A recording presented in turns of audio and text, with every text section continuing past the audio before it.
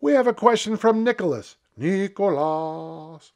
Is it okay to just practice kettlebells? Yes. Yes. Oh, there's more. 3 to 5 times a week without a focused goal. Absolutely. And in fact, I still think the best way to train kettlebells is to do what we did back in the early 2000s, in the aughts, when people used to just play with kettlebells. I never had organized workouts when I first started the kettlebell. You would do not gymnastics, kettlebell juggling. You do some snatches, you do some cleans, you do some presses, you put the bell out, bunch of bells in a line and clean and press or squat them and then do something else and then do something else. And then when you felt like you were done, you'd walk away. And I love that.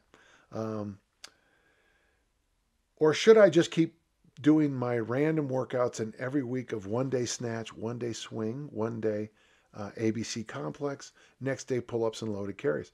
Boy, I tell you, you've given me 2 good options, and I like them both. I would maybe organize it myself to 2 weeks of that 1 day swing, 1 day snatch, 1 day, 2 weeks of that, and then 1 week of just freestyle. That's the words Pavel uses. He calls it freestyle training.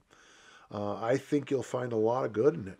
The nice thing about not measuring things sometimes is that you get this little, hey, that was fun in your brain. I guess I'm asking, how much importance should I place on programming versus just doing the work? Both are important. Programming is important, but doing the work is important. I noticed in my own athletic career and my coaching that the kids who had the most fun playing the sport were usually in the best condition. The kids who would get together and play, 7-on-7 games in a park or just go out and have fun and play the sport. That's far better conditioning than 10 sets of 100 meters or some stupid thing like that. It's a good question, Nicholas. I hope I helped you.